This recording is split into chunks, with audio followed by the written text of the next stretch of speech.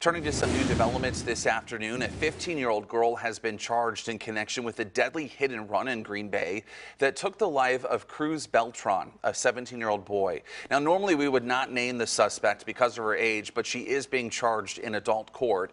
Sienna Pacor is charged with first-degree reckless homicide, hit-and-run resulting in death, as well as operating a vehicle without the owner's consent. Officials say they received a call just after 7:30 Sunday evening about a serious crash at the intersection of South Oneida and West Mason Streets.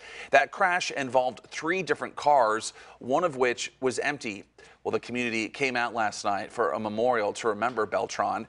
An investigation has now revealed that one of those vehicles involved was driving more than 126 miles per hour just 2 seconds before that crash. The posted speed limit in that area is just 35. Pacor is being held on a $100,000 bond. We'll have much more in this story coming up tonight at 5 and 6.